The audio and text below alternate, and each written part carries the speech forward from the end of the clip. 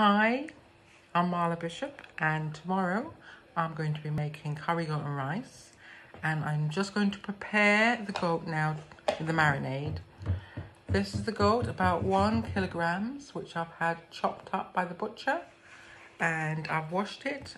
All you do is you squeeze some lime into it, and then you wash it under a running cold tap and dry it with some kitchen roll.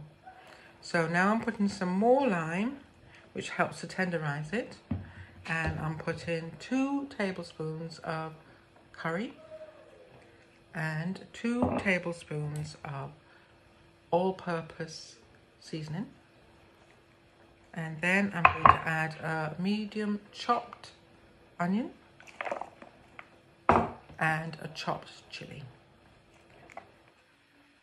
And then I'm just going to mix that all up with my hand and make sure it's all lovely and covered, saturated in the seasonings.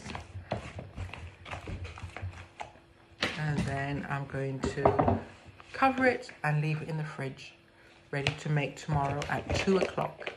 So I hope you'll join me. If you get a chance to get the ingredients and cook along with me, I'll be posting the ingredients in the comments.